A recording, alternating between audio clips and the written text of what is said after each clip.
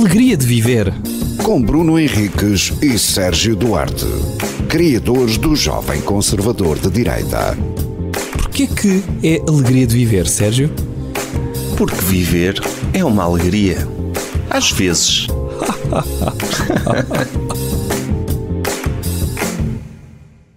Olá, bem-vindos a mais um episódio de Alegria de Viver. Estás bem, Sérgio? Sim. Eu estou de casaco. É o oposto de estar bem a estar de casaco. Não, estou de casaco, estou confortável. Queria que tu soubesses que eu estou confortável. Tu Também estou. Não estou de casaco, mas não... Tu sentes-te confortável de casaco? Depende. Por exemplo, tu quando assumes... Eu dou por mim muitas vezes... se assumo um casaco, neste caso... Isto é quispo, não é? Sim. Eu quando assumo o quispo, tipo... Hoje tomei a decisão de ir de quispo para a rua... Eu dou por mim muitas vezes a levar avante essa decisão, mesmo que a temperatura mude. O que é que isto significa? Se estou a conduzir, conduzo de quispo. A sério, não dá jeito isso? Mas eu conduzo de quispo porque penso, depois saio, pode estar frio e vestir aqueles microsegundos a vestir, pode estar frio. Então, se tomei esta decisão, é um bocadinho como ir a um restaurante e vou arriscar numa coisa nova, eu sei que pode correr mal. Para mim, eu assumo isso com quispo em todos os momentos. E dou por mim, às vezes, a trabalhar de quispo. Não, para mim, conduzir tem que estar o mais livre possível. Eu conduzo de quispo. Eu conduzo de quispo. Não dá. Eu prefiro, às vezes até inverno, prefiro conduzir de t-shirt e ligar o aquecimento no máximo do que ir... eu não gosto de estar com muitas camadas, tipo enxoriçado. Ok. Eu não gosto, mas se tomo essa decisão, assumo. Percebes? Eu assumo as minhas decisões. E se tiver, mesmo que esteja... Imagina, sais de casa de quispo e depois está a 30 graus. Aconteceu-me ontem ter saído de casa e pensei o tempo... ou seja, está a pedir um quispo e ao almoço abriu o sol e eu tive a oportunidade de ir ao carro, deixo o quispo no carro, mas eu pensei, não, eu saí de casa de quispo e portanto vou de quispo e assumi o quispo e fui almoçar de quispo. Mas mesmo a comer à mesa de quispo? A comer, tirei o quispo. Mas na viagem ia com calor, mas só a ideia de levar o quispo na mão chateia-me mais do que o levar vestido. Não, também não gosto de andar com quispo na mão. Pronto. Mas eu raramente ando de quispo. Só mesmo inverno. Pronto. E não gosto de andar de casaco. Mas eu assumo muitas vezes o quispo porque eu odeio andar com muita roupa por baixo. E então às vezes ando de quispo e suete só. Sim. Ou quispo e t-shirt. Mas é como... Já me aconteceu andar de quispo e t-shirt. Sim, eu também prefiro andar de quispo e t-shirt do que quispo, camisola, t-shirt e não sei o quê, muitas camadas, depois fico cheio de calor. E depois é aquela coisa, mesmo que eu prefiro ficar com frio, ter frio, do que estar a suar por baixo de um quispo. Sim. E estar com calor. Também prefiro. Exceto em casa. Em casa ao contrário. Mas em casa, tu preferes ligar aquecimento ou andar de casaco? Vestir. Mas por causa do dinheiro que custa? Nem por isso, por acaso. Não? Curto andar com esse tipo de conforto. Por exemplo, ontem estive a dar formação à noite. Estava a ficar com frio, podia ter ligado aquecedor, mas pensei, vou meter aqui uma manta e vou vestir uma camisola de lã por cima de outra camisola de lã. Sim. Mas foi um conforto que automaticamente fiquei com calor. Mas assumi. Assumi, não tirei. Sim. Assumir, meu. Tens de assumir. Sim, porque é irreversível.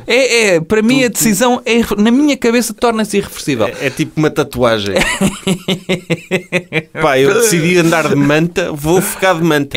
Está feito. Não pode sequer passar pela cabeça que eventualmente posso voltar para trás. Por exemplo, roupa na cama. Se eu assumo que vou dormir só de lençol, nem que tenha frio à noite, eu não puxo. A sério? Isso é estúpido. Até porque não acordo. A questão, ou melhor, depois posso acordar com o frio. Não, depois puxo. Pronto. Aqui estava a exagerar. Isso seria muito estúpido. Sim, eu sei. Isso seria... Eu sei que seria. Porque as pessoas aprendem com os erros, não é? E vão calibrando. Isso é sobrevalorizado. Sim. Eu prefiro mais a frase "estamos sempre a aprender", apesar de errar sempre da mesma forma. Não, eu prefiro a frase de eu sou uma pessoa que eu sou feliz porque não ligo aos críticos. Sim. E não... Sim, é a melhor forma. Ser tonto, não é? Gosto disso. O tema que eu tinha para este episódio não era nada disto. Não era? Não. Ok. É que lembrei. Ainda temos tempo, diz lá o teu tema. O meu tema é... Tu irias... Eu nem sei... Como isto é uma coisa que me acontece regularmente, aquilo que eu vou dizer, se calhar já foi tema da alegria de viver. E tu vais-me dizer se sim ou não. Se me lembrar. Tu irias a um cabeleireiro que não falasse para ti? Claro que sim. E não gostarias que houvesse... imagina, estás à procura no Google Maps de cabeleireiros. Não sei se é aí que as pessoas procuram.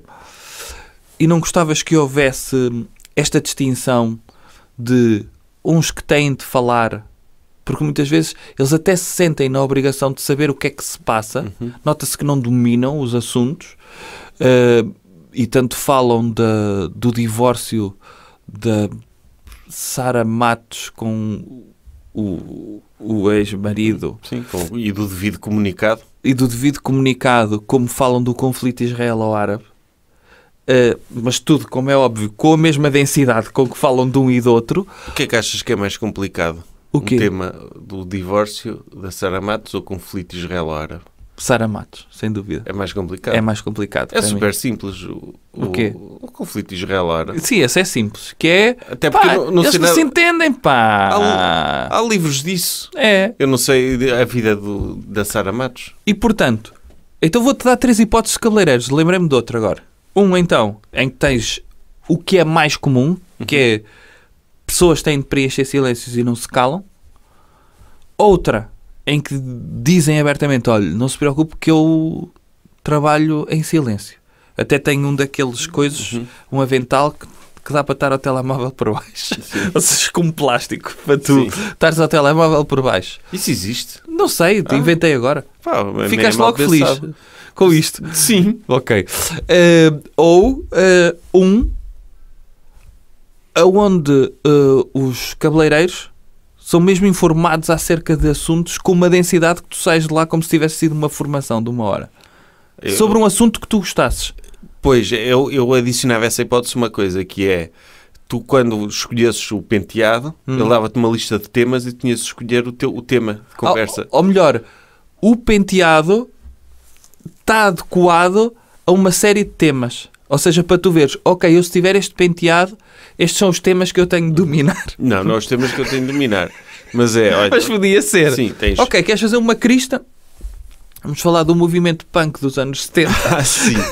A história da estética. Não, mas podia ter futebol. Certo. E futebol, dentro de futebol, vários temas. A jornada passada, futebol internacional, mas esse não entra mais nos eventos Sara Matos? Entra, mas é um tema. Okay. Eventos Sara Matos. Certo. Tipo, social. Mas estou a falar do primeiro tipo de cabeleireiro. Estou a falar neste terceiro hipótese, é já com densidade. Eu não vou... Nem eu sei ter conversas dele. Não é tu teres conversas. De repente, o teu cabeleireiro ou a tua cabeleireira preenche o silêncio com... Não, eu quero que o meu cabeleireiro esteja ocupado a aperfeiçoar a sua arte e não a tirar doutoramentos. Não faz sentido nenhum isso. Eu achava maravilhoso. Tu estás a cortar e ele... Já viu os novos desenvolvimentos do projeto do genoma humano? Quero lá saber disso. Não, eu sei que pode ser um tema que não te interesse. Mas de repente tu... Olha, eu vou-lhe falar como é que o Hamas foi fundado e para perceber dentro da... Irmandade muçulmana e... Sim, de repente tu teres ali uma cena... Não quero. Não quero isso. Eu quero escolher o tema.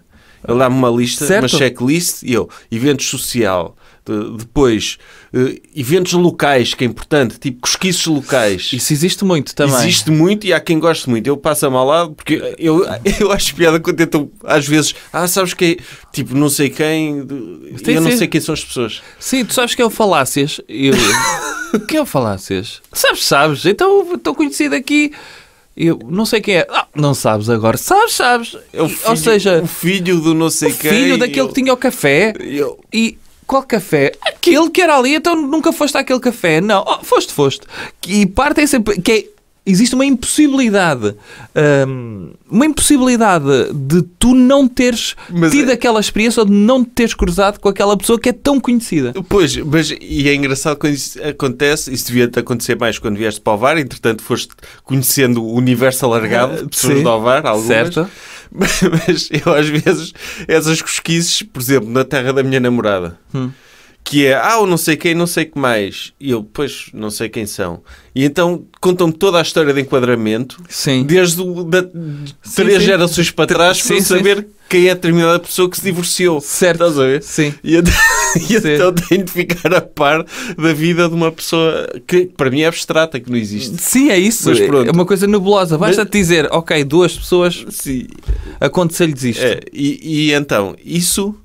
Eu também tinha de ser tema no cabeleireiro. Ok.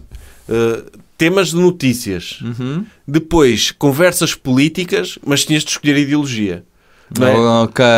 Olha, fale-me a sua perspectiva, mas não seja... Tu podes escolher a orientação política do teu cabeleireiro. Não, ele é que tinha que vestir essa pele. Ok. Porque hoje vou ser misógino, homofóbico e racista, porque o meu cliente assim o pede. Sim. Ou vou ser o woke de esquerda. Vou ser o problema é os imigrantes ou a culpa é dos corruptos. Acho que sim. Espectro. Okay. Acho que estás também a pedir demasiado. Então pedir. Ou são todos chulos, ou os imigrantes... Ou temos de perceber as condições... Ok. Sim. E pronto, isso era engraçado, eu só poder ter essa liberdade. Fica aqui ideias. Sim. Porque há pessoas... Eu tenho estas ideias. Eu tenho muitas ideias. Quer para cabeleireiros, quer para ginásios. E para cafés, não? Por exemplo... Cafés nem tanto. Agora há aqueles conceitos de cafés com gatos. Sim. Mas e se fosse cafés com cobras? Por exemplo. Ou cafés com ratos. Sim, é mais fácil de arranjar. Tipo Indiana tens Jones. Gatos, sim, e tens um café cheio de ratazanas lá dentro. Sim. É o meu conceito. O que é que a ASAI pode fazer? Nada. O meu conceito é café com ratazanas. Eles vêm, fazem o relatório. Olha, está cheio de ratazanas. Eu sei. É a minha cena. O meu café é ratazanas e pomos. Sim. Queres ir ao restaurante o Gaivota? Ratazanas, pomos, gaivotas e porco. Sim. Tu terias uma gaivota em cada mesa em que Olha, gaivotas era uma cena excelente em cafés em que as pessoas não se despacham. Porque se tu não comeres rápido, elas rapam-te a coisa toda. Come o teu cachorro em 3 segundos... Olha, isso para despachar clientes era brutal. Sim. Isso é grande ideia. Eu soltei a gaivota. Sim, tu dizes, isto é o restaurante, este é o café, o Gaivota. E então, de repente, um cliente senta, eles metem-te uma gaivota amestrada em cima da mesa. Sim. Se tu não comes os termossos em 3 segundos, encheres a boca de termossos logo. Eu vim a ver o jogo. Não vês o jogo, podes ver 3 minutos do jogo, senão a gaivota come tudo. Não, uma pessoa a comer no meio de gaivotas tem de ser tipo prisão. Tens de usar o teu corpo como escudo. Não é? Assim. Eu prefiro que a gaivota me bique na nuca do que como ao meu coração. Mas isso, olha, é grande ideia, porque há malta que vai para o café a manhã toda para ler o jornal. Mas as gaivotas de praia não fazem isso. Eu nunca vi uma gaivota na praia atacar o lanche das pessoas. Isso é gaivotas de cidade. Gaivotas de cidade, no meio da cidade? Sim. Tipo, vai alguém, um velho, eu vinha, queria um copo de água, um cafezinho, e pumba, pega no jornal notícias para ler de fio a pavio. Mete-lhe uma gaivota ali ao lado. Não, mas ele pensa tinha de comer. Ele pode estar lá a fazer sala. Quero uma torrada, ou um bolo de velho, quero um caracol, não é? Quero um caracol e a gaivota a bicar-lhe o caracol todo. A ver se ele não comia aquele no estante. Mas é engraçado isso, porque agora as gaivotas de cidade que invadiram o Porto e estão adaptadas e estão a triunfar naquele ecossistema. Sim.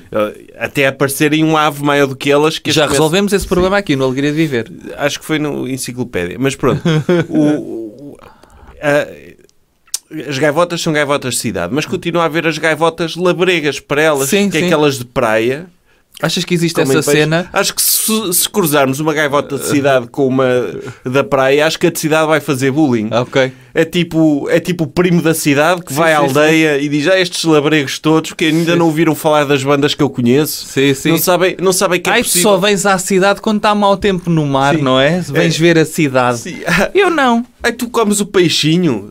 Isto é o bom restaurante, o restaurante contentor, já ouviste falar? Gourmet. Eu ando ali a arrebentar sacos. Conhece o Lidl. Se não conhece o Lidl, não me venhas cá com tretas. Ele a falar como o hipster a falar de restaurantes gourmet. Ele, eu tenho um restaurante que é o Jardim da Faculdade de Letras. Estão lá os humanos a comer as cenas deles e nós temos que rebentar, estraçalhar um humano. E é bom aquilo. É bom aquilo. E eu gosto de comer o meu peixinho e tal. És um labrego. E eu acho que é uma dinâmica que acontece. Tá? Tá. Alegria de viver. Com Bruno Henriques e Sérgio Duarte, criadores do Jovem Conservador de Direita. Porquê que é alegria de viver, Sérgio? Porque viver é uma alegria. Às vezes.